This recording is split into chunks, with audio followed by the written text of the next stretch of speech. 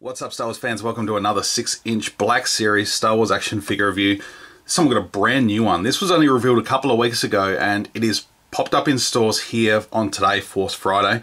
Today is Triple Force Friday, and Zing Pop Culture stores here in Australia have gotten this exclusive in. I jumped on it last night as soon as all the merchandise went live at 12:01 AM for today. I did a click and collect and picked this baby up. I've been really looking forward to this figure. So we'll get a look at the picture on the front. This is Luke, Jedi Knight. Obviously not numbered, being an exclusive. And on the back it just says Luke Skywalker was a Tatooine farm boy who rose from humble beginnings to become one of the greatest Jedi the galaxy has ever known.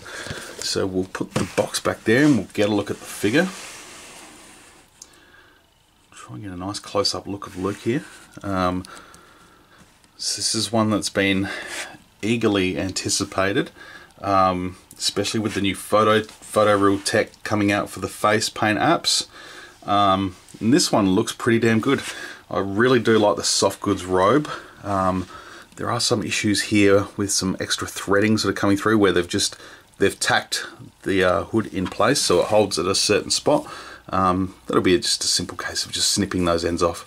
Really simple. But it does sit nicely over the top of Luke there.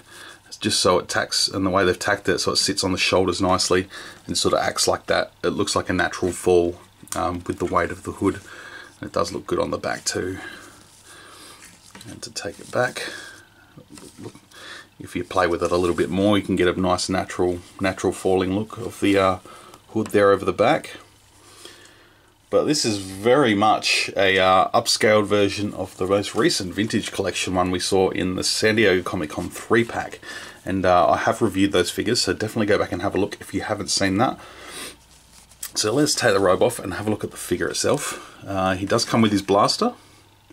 So when he steals Jabba's palace, when he threatens Jabba, and his lightsaber, the blade is removable, as is the case with most of these lightsabers these days. It appears to be a slightly new mold. It's got the peg in it, it's got those slightly studded bits on it, just so it locks in nicely. But let's get to the head sculpt, because that was pretty nicely done. Again, Hasbro's going with the individual hairpiece so they can get the most out of those paint apps in the face without having bleeding colours and stuff like that coming through.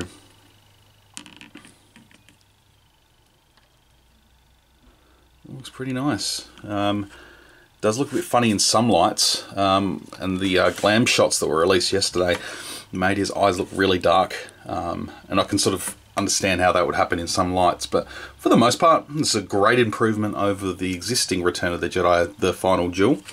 I should also mention that they did throw in one of these stands. Seems to be a thing with exclusives. I'm not sure if the rest of the figures are getting them. We'll find out today as I get the rest of the Black Series, new Black Series figures that are out today. So in terms of the rest of the figure, it is the same figure underneath as the Return of the Jedi figure. It is exactly the same. What they've done is they've put this soft plastic tunic over the top.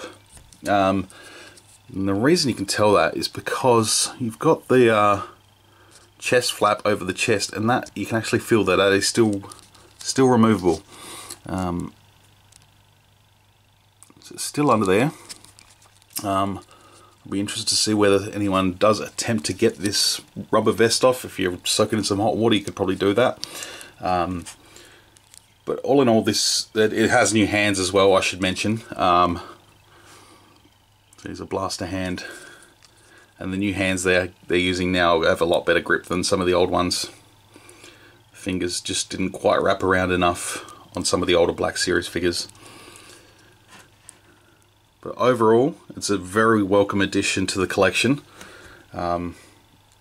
It's could be the definitive version. I always thought a deluxe, I know a lot of people thought the same, a deluxe version would have been great.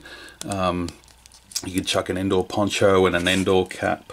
A few other bits and pieces would have been great, but we can mess around and do some customizing and give him some different soft goods, and I'm pretty happy with this figure. So definitely keep your eyes open. Articulation wise, he's got a ball jointed head, ball hinged neck, ball hinged shoulders, ball hinged elbows, ball hinged wrists. There is a torso joint underneath there, ball hinged hips, swivel thighs, double jointed knees, and ball hinged ankles. So all the awesome articulation you'd expect.